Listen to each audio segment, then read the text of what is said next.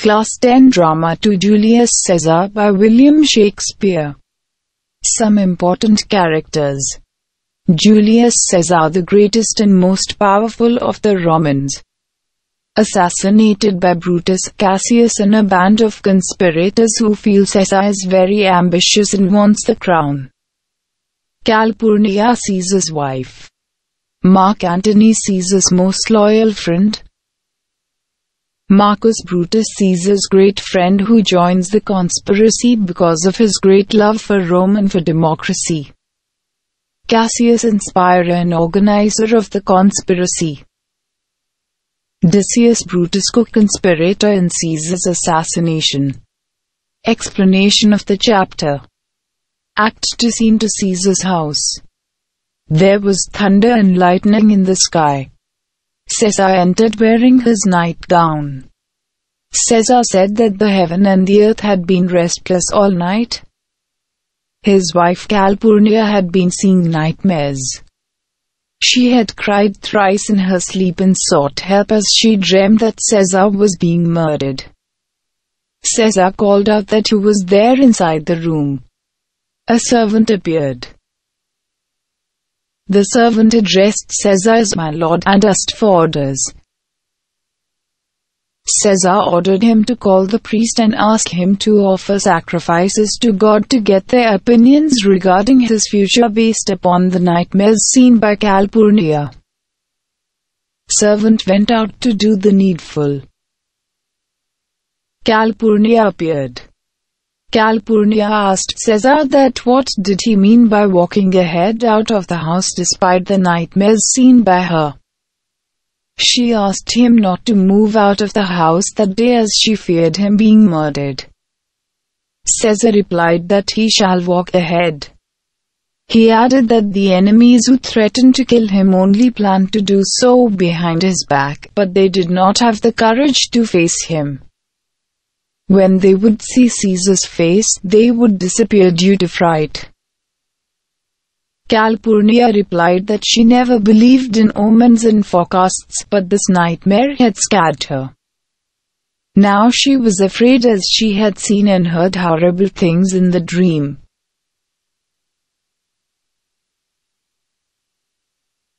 She describes the nightmare where she saw a lioness give birth to its young ones in the street. She saw that the graves had opened and the dead persons walked out of them. She saw all the brave soldiers in the order of their ranks fight in a bloody war and the noises could be heard all around. There were sounds of the horses neighing and the soldiers who were dying in pain. She said that all of them were unnatural and so she was in fear. Caesar said that all the happenings had been predestined by God and what had to happen would happen. So, he shall also continue his work and go ahead with it.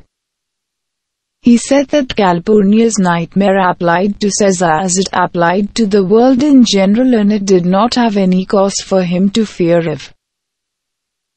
Calpurnia said that when a common man, referred as a beggar, died, there were no heavenly predictions to indicate that, but when a brave prince died, the heavens who made such predictions got so disturbed that they set themselves on fire to announce such great tragedies.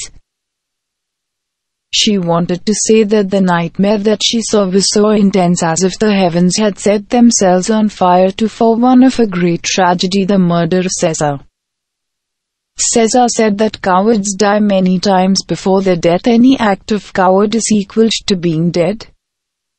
The brave men died only once in their lifetime. He further added that out of all the amazing things that he had heard, it was strange that men feared death. As death was unavoidable and had to come one day, it would come when it had to. So, he did not fear death. The servant reappeared. Caesar asked the servant about the forecast made by the priests. The servant said that the priests had advised that Caesar should not go out of the house that day. When the inner organs of the animal that had been offered as a sacrifice were plucked open, they found that the animal's heart was not there. Caesar replied that the gods reacted by removing the animal's heart as they looked down upon the cowardly act of Caesar to fear death. He added that he would be that animal without the heart if he stayed back at home that day. He refused to stay back and said that danger knew that Caesar was more dangerous than it. He added that he and danger were like two lions who had been born on the same day, and as he was the elder one, was more terrible than danger. So, he announced that he shall go out of the house. Calpurnia expressed sadness as Caesar's wisdom had been shadowed by overconfidence. She asked him not to go out because her fear for her sake and not due to his fear. She offered to send Mark Antony in his place to the Senate. She suggested that Mark would say that Caesar was absent as he was unwell. She begged on her knees and asked him to give permission for it. Caesar feels humiliated by Calpurnia's idea. He did not approve that for her sake that he would stay back at home and that Mark Antony would say in the Senate that he was unwell. Decius Brutus appeared. Caesar said that Decius Brutus would say so in the Senate. Decius greeted Caesar and said that he had come to take him for the meeting at the Senate. Caesar said that Decius had appeared at the right time. He asked him to greet the senators on his behalf and to tell them that he would not come to the Senate that day. He added that saying that he cannot come was untrue and that he dare not to come was more untrue. He said this because it was not that he was unable to go or that he feared going out of the house. He was not going for some other reason, his wife Calpurnia's fear and subsequent request. He asked Decius to tell the Senate that he would be absent that day. Calpurnia asked Decius to say that Caesar was sick. Caesar asked Calpurnia that should he tell a lie to the senators.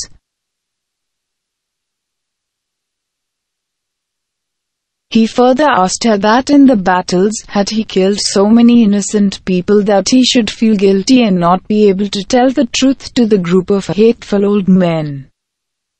He asked Decius to go and tell them that he would not come that day. Decius, who was a part of the conspiracy to kill Caesar, asked him for a reason to give for his absence lest he should be laughed upon by the senators. Caesar told him the reason for not going out of the house was that his wife Calpurnia saw a nightmare in which Caesar's statue was immersed in a fountain of blood that flowed from 100 spouts. Many great men of Rome came smiling towards it and washed their hands with his blood. She treated it as a forewarning of a tragedy and so had begged on her knees for him to stay at home that day. Decius said that they had interpreted the dream incorrectly. It was a fair dream and signified good fortune.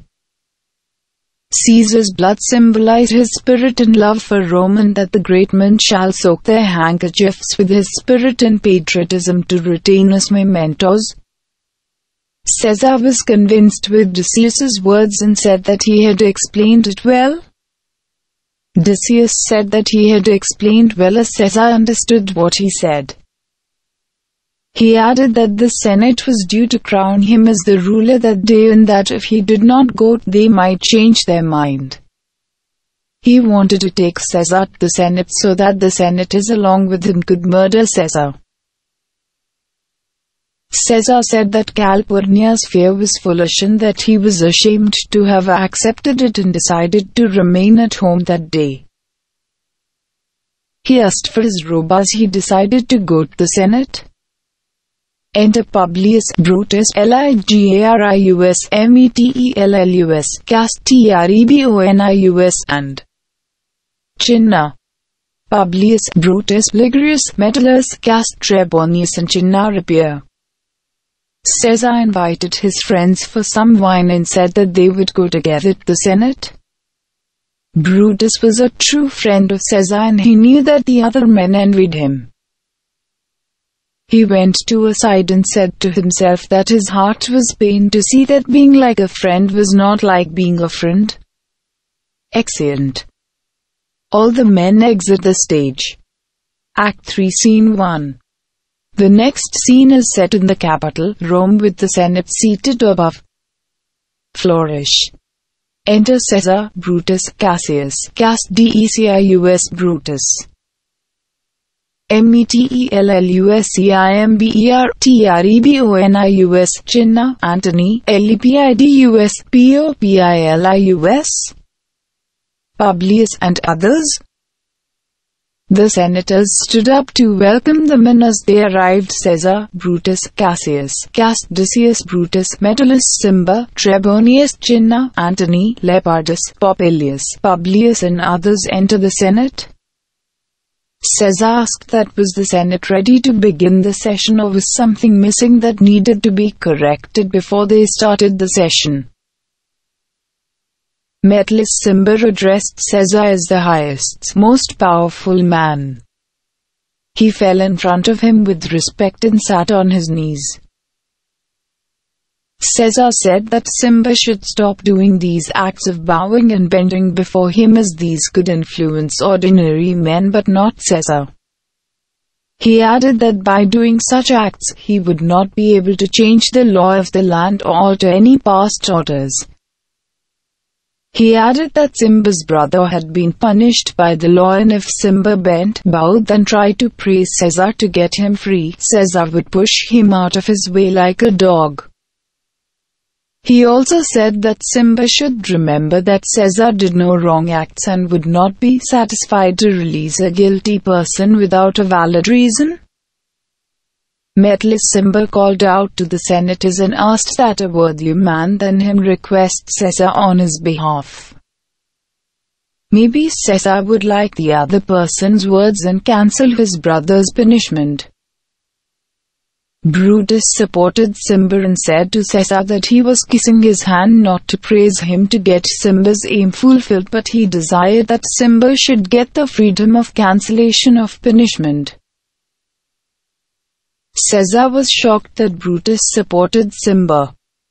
Cassius also spoke up and asked Caesar to excuse Publius Cimber and release him from the prison. Cassius said that he would change his mind if he was Caesar upon seeing the requests of another person. If he could pray and beg a person to change his mind, then he would also do the same if another person begged and prayed to him. But he said that he was not like that. He was fixed in his decisions like the stationary northern star, which is the only one that remains fixed in one position in the entire sky. He said that he had always thought that Cimber should be punished, and he was firm in his decision. Cass said that his hands would speak for him. Cass first, then the other conspirators, and Brutus stabbed Caesar. He and the other senators injured Caesar with a knife. Even Brutus, who was a friend of Caesar, stabbed him. Caesar was shocked to see that his friend Brutus was a part of the conspiracy to kill him. His dying words were that even Brutus wanted to kill him. Cinna shouted that with Caesar's death, the Romans got freedom from his dictatorship.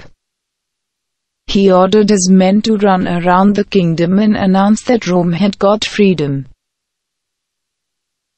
Cassius asked the senators to stand on the stage and announce that they had gained freedom from slavery. Brutus announced the entry of Mark Antony, who was a true friend of Caesar. Re-enter Antony. Antony re-entered the Senate. Welcome, Mark Antony. Brutus welcomed Antony. Antony was heartbroken to see his dear friend Caesar's dead body. He said that the powerful Caesar was lying so low on the ground, and that all his achievements, victories and trophies of wars were insignificant because such a noble man had been betrayed and murdered by his own men. He bid him farewell. He addressed the senators and said that he did not know the reason behind killing Caesar, who was the most noble Roman. He said that for him, there was none other better time to get killed than the time when the great Caesar had been killed, none other better sword to get killed with than the sword with which Caesar had been killed. The sword which had killed Caesar was rich as it was smeared with the blood of the most noble man in the world. He begged the senators that if they hated him, now when their hands were smeared with Caesar's blood, they smelled of it, they should fulfill their desire of killing him too. If he lived for 1,000 more years, he shall not find a better time to die than that time, no better place to die than there, are no better person to die at the hands of than those who had murdered Caesar. He addressed the conspirators as the masters of the age, as they were the rulers of Rome and would destine the future of the Romans. Brutus tried to justify the act of the senators. He asked Antony not to beg for death. He said that they appeared to be cruel as he saw their hands which were full of Caesar's blood. He could not see their hearts which were full of pity for the people of Rome. Their hearts had pity for Caesar also, but as fire drives out fire, so did their pity for the Romans drove out their pity for Caesar, and so they killed him. For Antony, their swords were blunt, their arms may appear to be full of hatred, but their hearts considered him to be their brother. They welcomed him to the Senate with love and respect. Cassius said to Antony that his opinions would be considered while appointing new officers. Antony said that all the senators were wise, and he had no doubt about it. He asked all the conspirators to shake their hands soaked with Caesar's blood with him. He added that the senators may consider him to be either a coward or a flatterer. He could not justify himself, but the fact was that he loved Caesar. Caesar's soul would be watching them and would be saddened to see that Caesar's friend Antony was befriending and shaking hands with his enemies in the presence of his dead body. Cassius reacts and calls Antony. Antony begged Cassius to excuse him. He added that even Caesar's enemies would feel like that for him because Caesar was such a good man. He, being a friend of Caesar, was being modest and reasonable and saying such things for him. Cassius said to Antony that he did not blame him for praising Caesar. He asked that what agreement did he have with the conspirators, was he a friend of theirs or should they proceed without him? Antony replied that he shook hands with them because he considered them to be a friend. He was swayed by emotions as he saw Caesar's dead body, but he was their friend and loved them. He asked them that now that they were friends, they would explain that how and why was Caesar dangerous for Rome that they murdered him. He hoped that they would reply to his question. Brutus replied to his question and said that their hearts were so full of serious consideration and reason that if Antony was Caesar's son, he too would be satisfied with it. Mark Antony was satisfied with their reasoning. He pretended to be satisfied so that he could take revenge, else he feared that they would murder him too.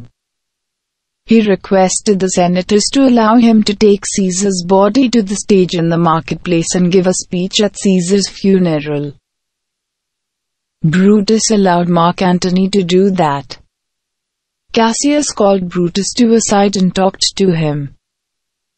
He said that Brutus did not realize the consequence of what he was doing.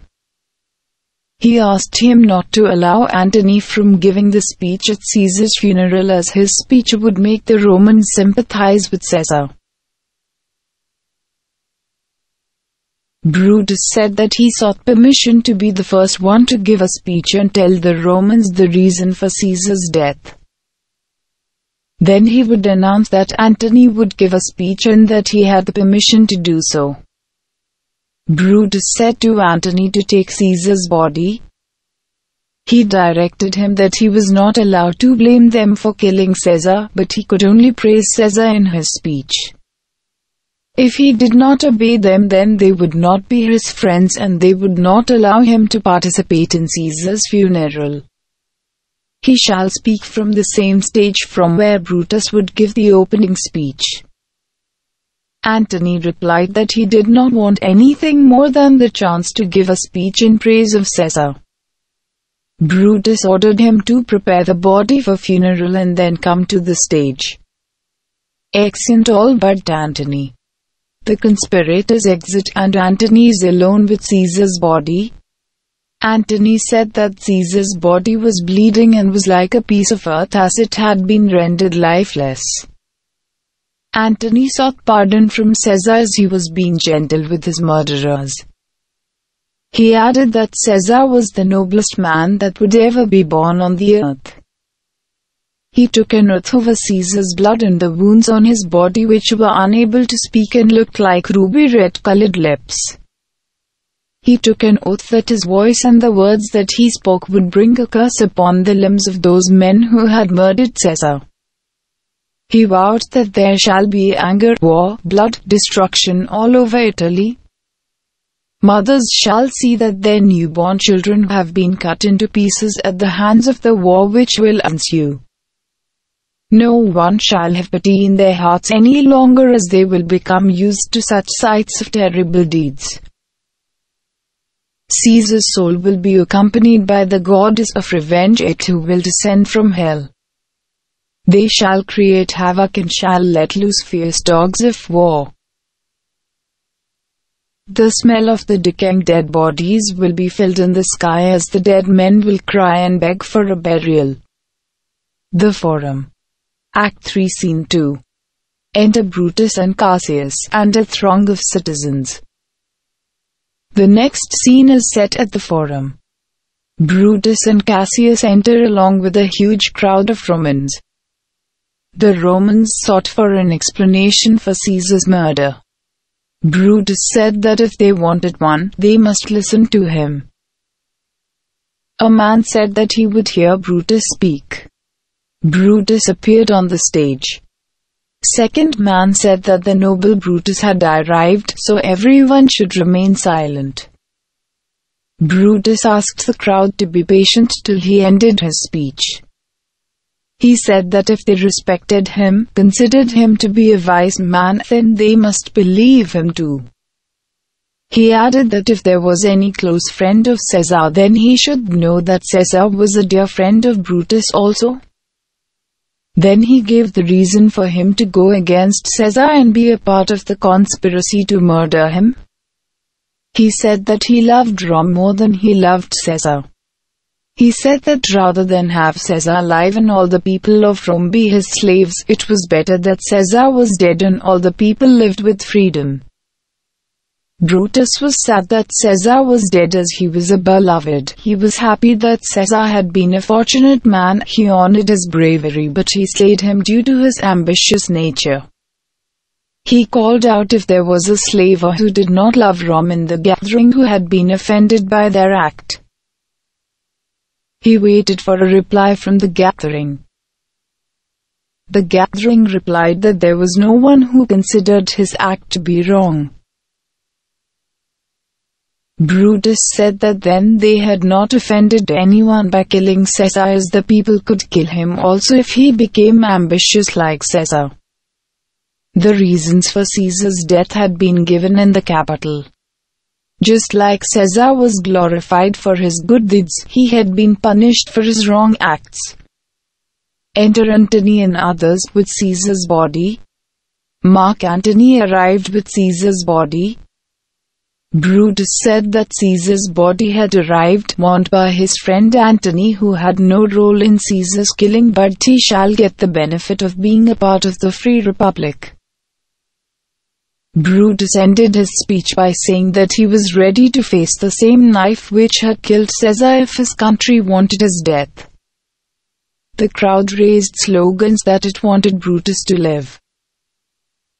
The first citizen said that Caesar's body be brought with celebrations.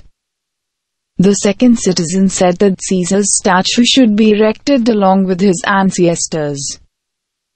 third citizen said that he should be kept alone as Caesar. The fourth citizen said that the good qualities of Caesar are there in Brutus and for that he should be crowned as the emperor of Rome. The first citizen said that they would carry Caesar's body up to his house with shouts and uproars. Brutus called out to his countrymen. The second citizen asked the crowd to be silent and listen to Brutus. The first citizen asked for silence. Brutus said to the crowd to let him leave alone and for his sake stay there with Antony. They must give respect to Caesar's body and listen to Antony's speech as he would praise Caesar. The Senate had allowed Antony to speak and that no one should leave till he has completed his speech. Brutus left. First citizen asked the crowd to remain there and listen to Antony. Third citizen asked Antony to go to the dais as they were ready to hear him.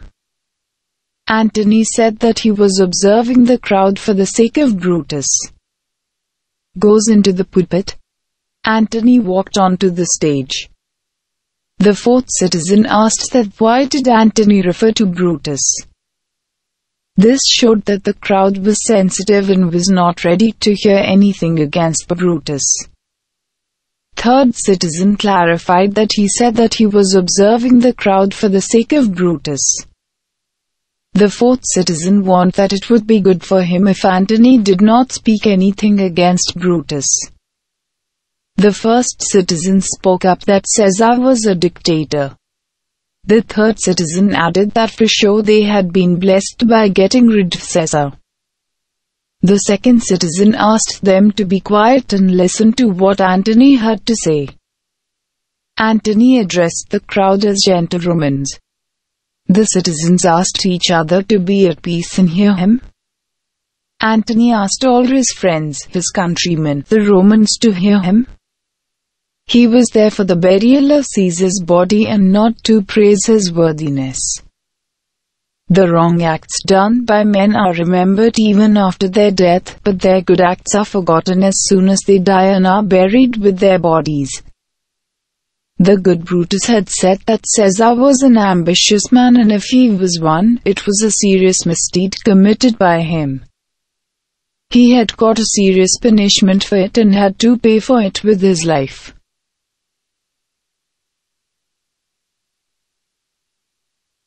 He was speaking at his funeral with the permission of all the honorable men of Rome. He said that Caesar was his friend, he was faithful and just to him.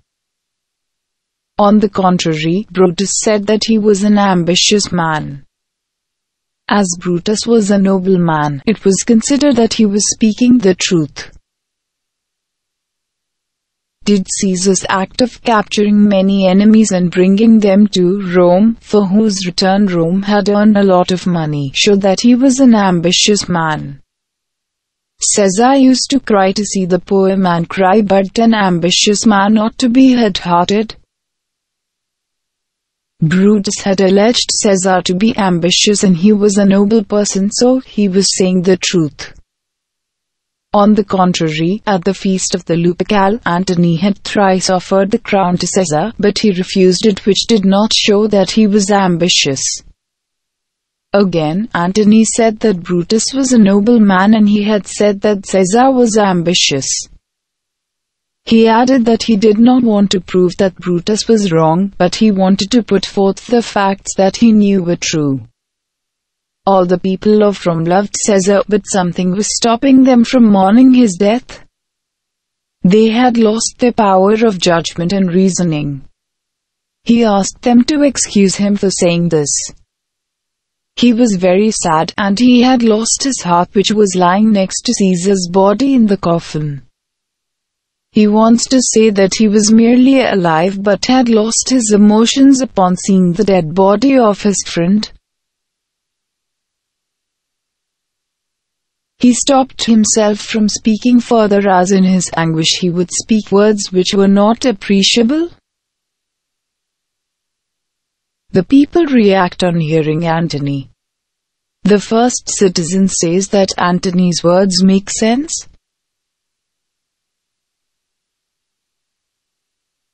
The second citizen said that if the first citizen felt Antony to be right, then Caesar had been wronged by the senators who had killed him. Third citizen said to the first and second that he feared that the next emperor would be worse than Caesar.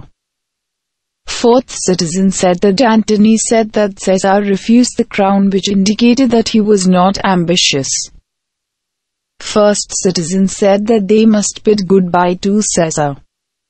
Second citizen said that Antony's eyes had turned red as he had been weeping. The third citizen said that Antony was the most noble man in Rome. The fourth citizen asked everyone to hear Antony's speech. Antony said that till the time Caesar was alive, his words were heard, but now his speechless body was lying there. There was no one in Rome who was so poor that he could not pay respect to Caesar. If Antony enraged the crowd and guided them to revolt against Caesar's killers, then he would do wrong to Brutus and Cassius, as he had promised them that he would not speak bad about them. As they were honorable men, he would not speak bad about them, rather he would speak bad about the dead Caesar, about himself and about the people of Rome. Antony presented a document with Caesar's seal on it, which was in Caesar's cupboard. It was his will. He was reluctant to read it, as the people would be stirred with emotions upon hearing it. They would react by kissing Caesar's wounds, dipping their handkerchiefs in his blood to keep as mementos, begging for a strand of his hair as a member, and would pass these things on to their next generations to be kept as a rich heritage as the member of the noblest Roman Caesar. The fourth citizen said that they wanted to listen what was written in the will. All the people asked Antony to read out Caesar's will. Antony asked the crowd to be patient. He said that the will must not be read to them. He did not want to tell them that Caesar loved the Romans. As they were neither made of wood nor made of stones but were living men, they would get very angry and become mad to know that Caesar loved them so much that he had bequeathed all his belongings to the people of Rome. He feared the consequences of it. The fourth citizen urged Antony to read Caesar's will. Antony wondered if the crowd would be patient enough to hear him. He thought that he had exceeded his limits by referring to Caesar's will, as by reading it out he feared that he would harm the reputation of the so-called honorable men of Rome who had conspired and killed Caesar. The fourth citizen replied that the conspirators who had killed Caesar were traitors. The crowd asked Antony to read the will. The second citizen also repeated that the killers were bad men. He asked Antony to read the will. Antony said that as the crowd had forced him, he wanted them to form a circle around Caesar's body. He would show them the Caesar who had made the will. He sought permission to come down from the stage. The people asked him to come down from the stage. The second citizen asked Antony to come down. The third citizen said that Antony had their permission to come. Antony came down from the stage. The fourth citizen asks all the people to form a circle around Caesar's body. Antony said to the people that if they had tears in their bodies, then they must prepare themselves to cry. He showed Caesar's cloak, which he had worn for the first time when he had defeated the Gallic tribes in 57 A.D. He showed them the wounds that had been instilled in Caesar's body by the jealous Cass. He said that as Cass took out the dagger from Caesar's body, blood flowed along. The blood gushed out of Caesar's body as if it tried to resolve the issue due to which these men had stabbed him. He added that Brutus was so unkind as he stabbed Caesar mercilessly. Brutus was loved by Caesar and had betrayed him. The stab made by Brutus took away Caesar's life, as it was the harshest, as Caesar realized that he had been betrayed by a friend. His powerful heart was broken, and he fell at the base of Pompey's statue. With Caesar's fall, all the Romans fell as Rome's betrayers became victorious. He saw them weep for Caesar's death and had pity for him. Their tears were precious drops, and that they should stop them from falling as they held Caesar's dress, which had been wounded and smeared by his traitors. The first citizen commented that Caesar's body was pitiable. The second citizen grieved that Caesar was a noble man. The third citizen said that it was a sad day. The fourth citizen said that the killers had betrayed Rome, they were bad men. The first citizen said that Caesar's blood-soaked body was the result of the cruelest act. The second citizen said that they would take revenge for this. The crowd was enraged and shouted to seek revenge for Caesar's killing. They wanted to find the killers and slay them. They said that no one of the conspirators should remain alive. Antony asked the people of Rome to stop. The first citizen asked the crowd and listened to the noble Antony. The second citizen said that they were ready to hear him, follow him, and even die with him. Antony addressed the crowd as his good friends and said that he did not want to arouse a wave of violence. He was said that he did not know what personal indifferences did the conspirators have with Caesar, due to which they murdered him. As they were wise men and commanded respect, they would have valid reasons for killing Caesar. He did not want to make the crowd hard-hearted and fill their hearts with hatred. He said that he was not skilled at public speaking like Brutus was, but was a straightforward person instead.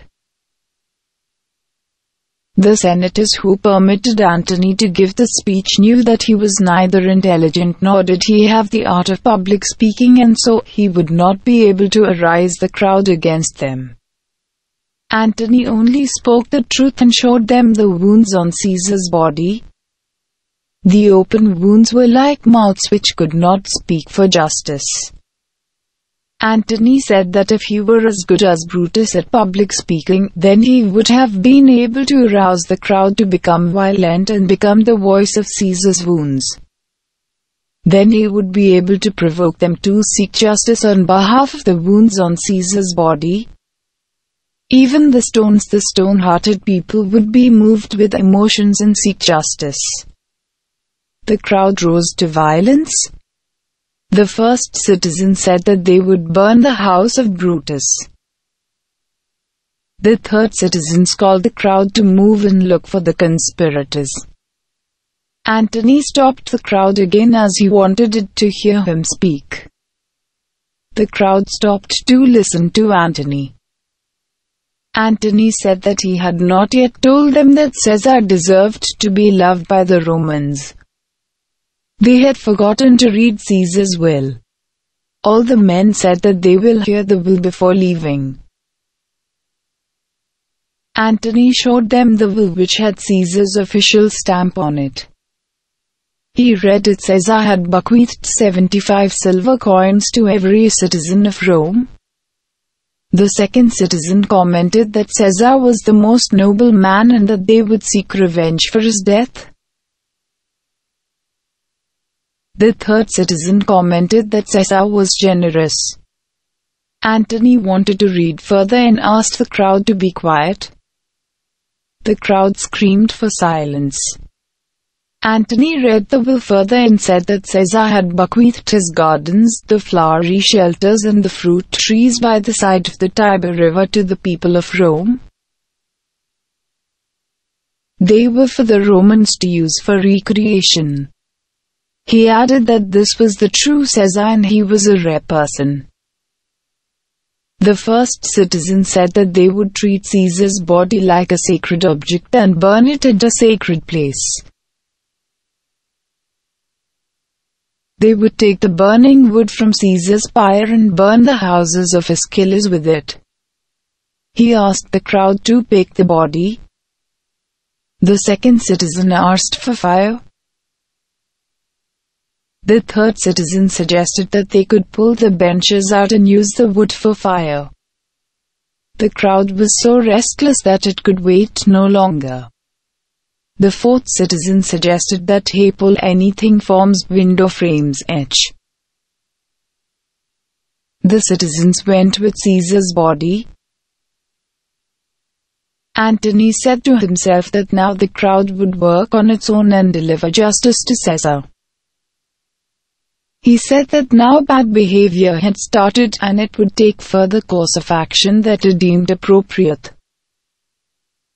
Antony excited the stage. After the extractor, Antony instigates the mob to revenge. He then sits with Octavius Caesar, Julius Caesar's nephew, coldly calculating how to purge any future threat. Brutus and Cassius fall apart as the idealist in Brutus is outraged by Cassius' practicality. The armies of Octavius Caesar and Antony clash with those of Brutus and Cassius at Philippi and Sardis. Brutus and Cassius are defeated and both commit suicide.